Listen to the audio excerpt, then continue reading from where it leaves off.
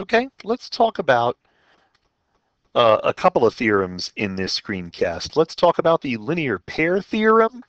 Let's talk about what we mean by a linear pair.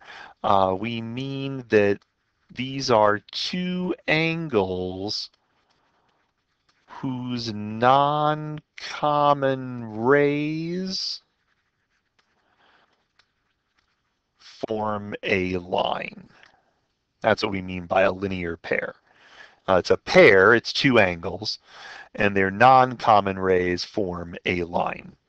So let's look at the scenario. You have that angles BAD and DAC form a linear pair. And we'll just group all this together because we're going to need it a couple of times. Then we get the familiar result that you get from high school, that the sum of those two angle measures is 180. So let's just make this explicit. Let's say that the measure of angle BAD is some number alpha, and the measure of angle DAC is some number beta. So we claim that alpha, the claim is that alpha plus beta is 180. And so what we're going to do is a time-honored technique where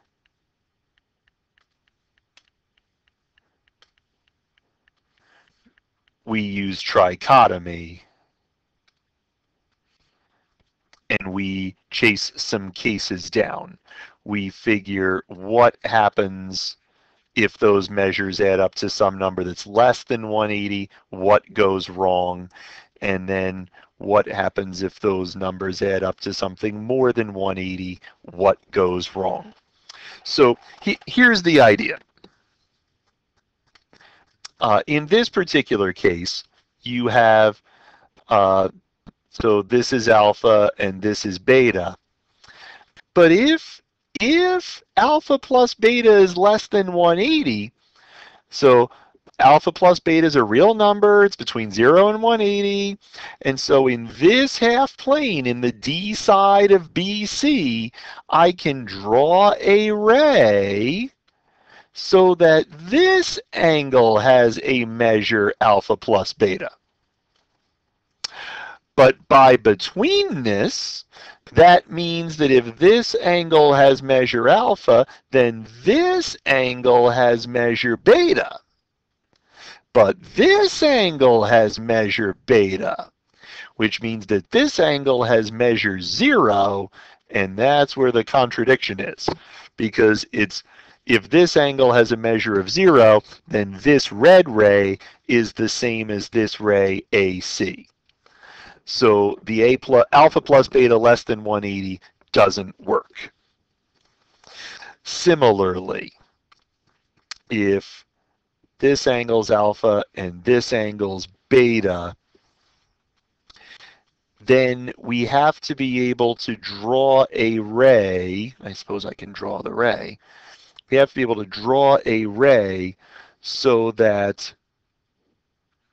this is alpha plus beta minus 180. And if that's the case, then we have all sorts of trouble. I'm sorry. We draw this by assumption. If alpha plus beta is greater than 180, then alpha plus beta minus 180 is a positive number.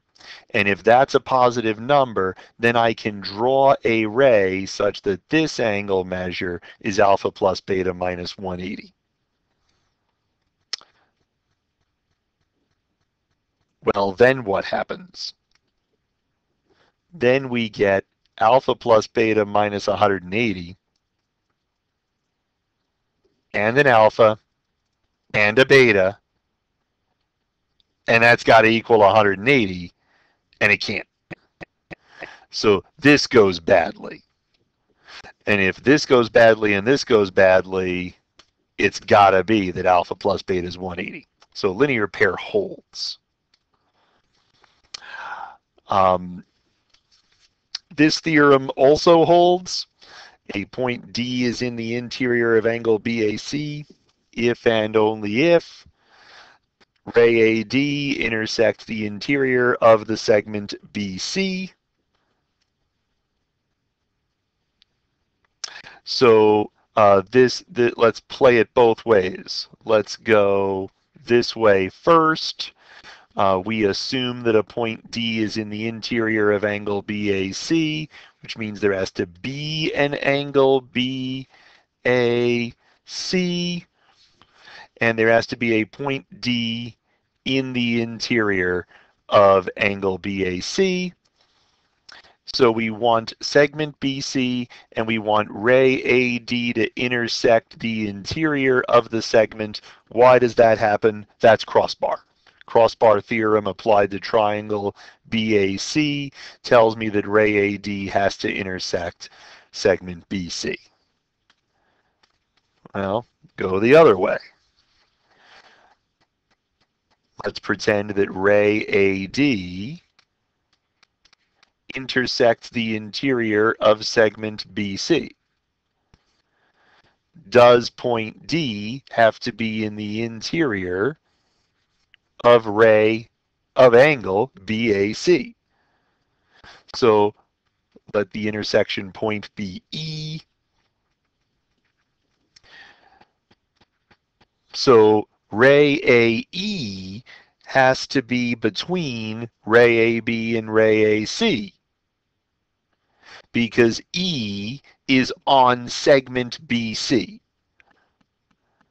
So the only way that that works is if ray AE is between ray AB and ray AC, and ray AE is ray AD, and so we're done that way too.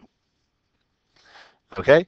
Couple of nice theorems involving angles, things you should be aware of.